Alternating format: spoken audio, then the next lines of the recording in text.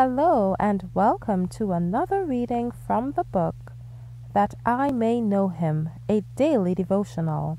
Today's reading is entitled Distinct and Separate Ways, October 24th.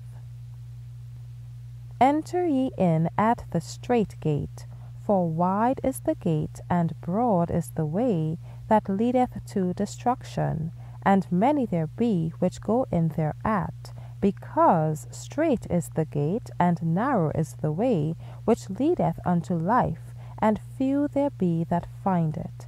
Matthew 7, verses 13 and 14. These roads are distinct, separate, extending in opposite directions. One leads to eternal death, the other to eternal life. One is broad and smooth, the other narrow and rugged. So the parties that travel them are opposite in character, in life, in dress, and in conversation. Those who travel in the narrow way are talking of the happiness they will have at the end of the journey.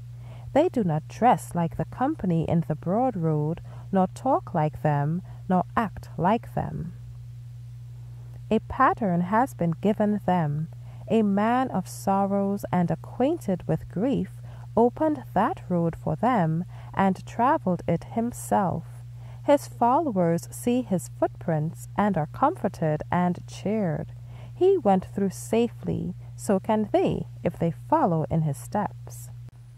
In the broad road, all are occupied with their persons, their dress, and the pleasures in the way. They indulge freely in mirth and revelry, and think not of their journey's end, of the certain ruin at the termination of the path. Every day they approach nearer their destruction, yet they madly rush on faster and faster. When it is too late, they see that they have gained nothing substantial. They have grasped at shadows and lost eternal life.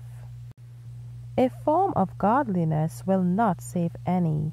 All must have a deep and living experience. This alone will save them in the time of trouble before us. Then their work will be tried of what sort it is. If it is gold, silver, and precious stones, they will be hid as in the secret of the Lord's pavilion.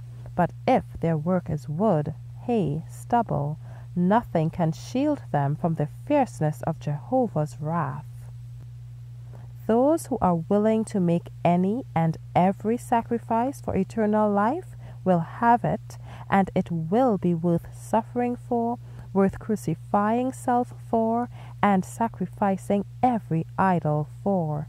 The far more exceeding and eternal weight of glory outweighs every earthly treasure and eclipses every earthly attraction. Thank you for listening today. Be sure to come back tomorrow to listen to another reading from the book That I May Know Him. Be encouraged.